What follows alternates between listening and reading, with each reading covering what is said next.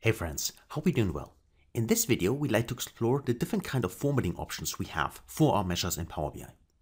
As you can see here, in my example, I have here a table with various categories, and I have the amount as well as the sales amount. So two numerical values in here, but the amount could be, for instance, in tons, it could be in kilograms, or any other kind of metric we might have. The sales, on the other hand, could be in US dollars, in euros, or any other kind of currency, for instance, right? So how can we format these exactly the way we want? Well, if we go to the measure itself, so if I search for new sales, for instance, because that's the name of my measure here, and I click it, of course, then the measure tools ribbon appears, and there I can specify what kind of formatting I want. For instance, do I want to have 1,000 separator, which is currently already in here, which is this one here, or do I want to see, for instance, here, different kinds of amounts, dollar amounts, and so on. For instance, here I say US dollars, click this option here, and you see that now I have a dollar symbol in front. Also I have here the amount of decimal numbers, which I can specify. Currently we have 2, but of course I can also set it to 1 as an example, and you see that now I have 1 decimal, or I could set 0, whatever I want, right? So not 10, but 2. So these are the options we have with the default ones. So far so good.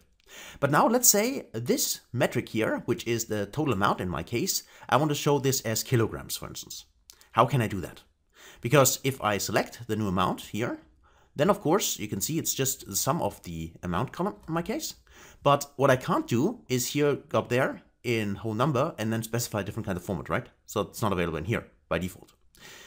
What I could do is, first and foremost, I could go to the new amount, in this case here, and I could use the formatting function in Power BI. So I can say format, like this, and then the sum of the amounts, and then as a second argument for the formatting function, I need to specify the format. So for instance, I could say I'd like to see this as the amount itself, and then also a kilogram in afterwards. So space kilogram, I close my parenthesis, I press here enter or commit, and you see that now I have kilograms in here. Which is fine, I could do that. However, what happens if I now want to use this as, for instance, a bar chart visual? So if I would Control-C to copy this, Control-V to paste it, and let me just drag it to the side, and then let me just kick out the new sales. I only want to see the amounts.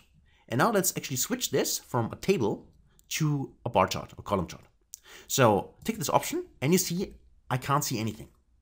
Why is that? Well, the reason for this is that the formatting function converts a number in a text value. And as soon as we format a number into a text value using formatting function, then of course we can't use it anymore in any kind of bar chart, for instance, or pie chart, or donut chart, anything like that. So it's not possible. We can only use it in table structure where we can see the number. And I can show this to you because if I go back to the new amounts and I actually get rid of this, so let me just remove this part and also let me remove the formatting part, and we have the sum of the odd amounts, check it, and then we should see, actually if I go it here, it's currently on the wrong, it's in the tooltips, so let me drag it to the x-axis. Now we can see the bars. So let me also, at first, let me add the data labels, and just to show you that this really works, let me go in here, and let me also say for the field value, display units, I want to see none, so I want to see the real amounts. And now let's do this one more time, just to make sure that really is what I told you, that if I use the formatting function, so format, and one more time, use the sum of the amounts. And here we put in 0, 0, 0, and then kilograms, for instance. We press enter, and we see that this doesn't work anymore. So the formatting function can be useful in any kind of table or KPI we show, but not in a bar chart, for instance, or in any kind of donut chart or anything like that. So we need to get rid of this. Let's remove this part, and also let's remove this part one more time. Okay, so what can we do? The first option we're going to have is to use custom format strings. What I mean by that is, I think it's the easiest way is to go to the model view and then select the new amount in here. And if we do this and scroll down, we can see that currently the format is whole number. So in there, I could actually go there and say custom. Now for the custom, I can specify here my format string. So if I say, for instance, 0, which is the number itself, and then space and then kilograms, I press enter. You see that there's an example. And if I go back to my, in this case, report view, I can see that now I have kilograms in here, and I still can show the bar chart. So this just formats the number, but it still keeps it as a type of number, which means we can use it any kind of chart. So bar chart, a donut chart, whatever we want to use. And of course also the table structure here works the same as well. Now this is one option.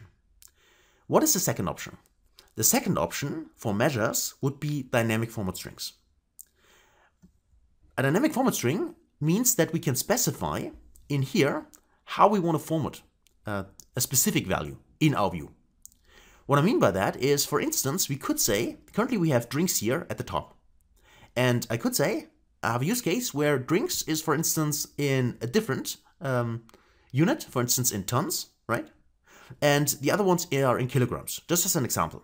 So if you want to format something in the view different from the other parts, if that's our use case, then we need to use dynamic format strings. Because with custom format strings, as you can see here, all of them are formatted the same way.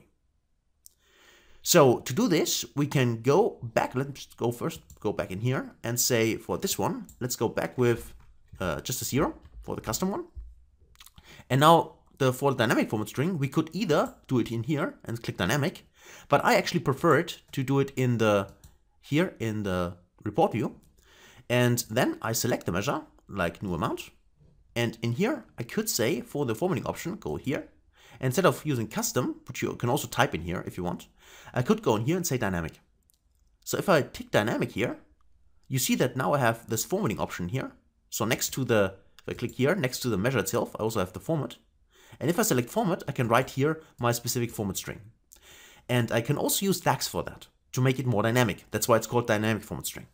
So as an example, if I say something like if, the if function, and then if the selected value, so selected value, and in my case, it's the category, which I currently have in the view. So if I search for in my orders table, the category, this one here.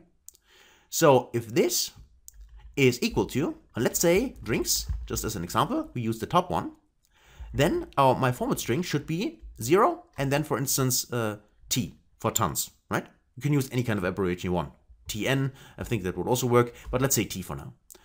So that's my first string, and otherwise, if that's not the case, I would like to have still kilogram, so I say 0, space, and then kilogram, like that. Then I can close the parenthesis, and I'm good to go. So in here, I can specify dynamic DAX formulas in order to format my different kinds of, well, in this case, categories I have in my view differently. So if I press now the checkbox here, watch what happens with the different kinds of values we have. So let me check it.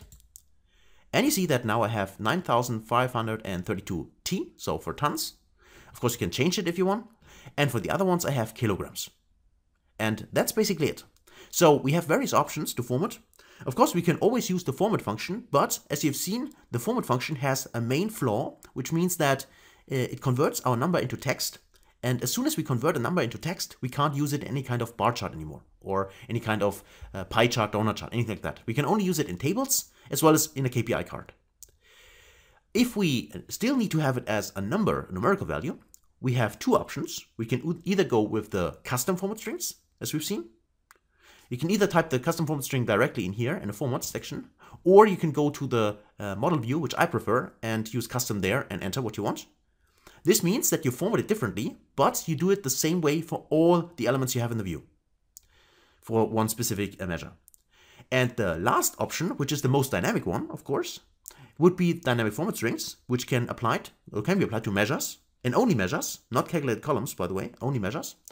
And this means that we can write our custom DAX formula, which allows us to differently format what we have in the view based on exactly what we have in the view, right? So in my case, on the different kinds of categories. And this can be much more sophisticated. So it could be a nested if function or a switch function you can use, any kind of a DAX function you want. So everything is possible in here. Just write it and then check it out. And you still have a number, but of course format it exactly the way you want it. So that's it for this video. Hopefully you enjoyed it, hopefully you understood what we did, and hopefully you can now use any kind of format you need for your Power BI reports. So thanks a lot for watching, and hopefully see you in the next video. Until then, best guys.